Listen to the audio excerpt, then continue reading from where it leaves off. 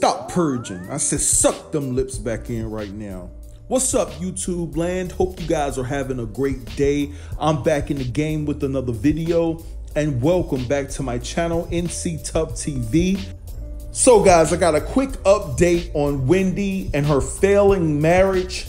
So guys, you know I reported yesterday that she's definitely looking to split from her husband. Now, in my opinion, Wendy is taking a week off to try to settle a lot of the contract disputes behind the scenes because her and her husband are in business together. I think that both parties want to make sure that everyone is satisfied with whatever agreement that they come to. Now, Kevin is not giving up on the marriage. That's what the streets is saying. So guys, let's take off towards the receipts. And we're gonna start off just like this. Wendy Williams' husband isn't apologizing with a brand new watch, despite a report claiming he is. Eddie of Flawless Jewelry confirmed to Page 6 that Kevin Hunter had Williams' Frank Muller watch upgraded by adding diamonds to it. He did not purchase a new watch for his wife. He stopped by the jewelry store more than 2 weeks ago to have 25 carats worth of diamonds placed on the band and around the face of the watch. Hunter's order was placed well before his alleged mistress, Sharina Hudson, gave birth and the alleged cheating scandal broke.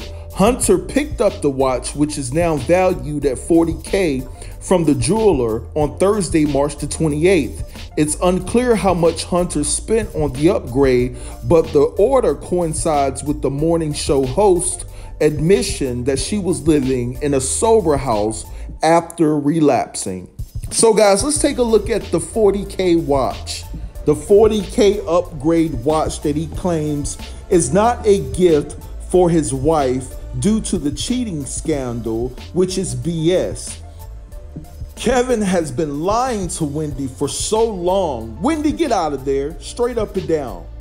He's been lying to her for forever, and he felt that by going to get a watch upgraded would soften the blow because he knew that he had a child on the way by his side chick.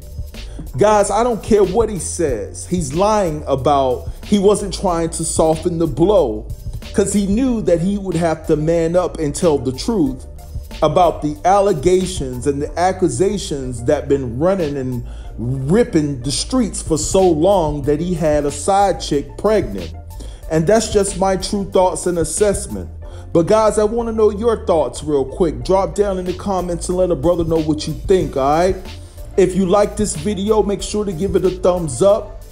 Also share this video. And if you do here, don't be afraid to subscribe to my channel and smash that notification bell to be notified of when I drop my next video or when I go live. You guys have a great day.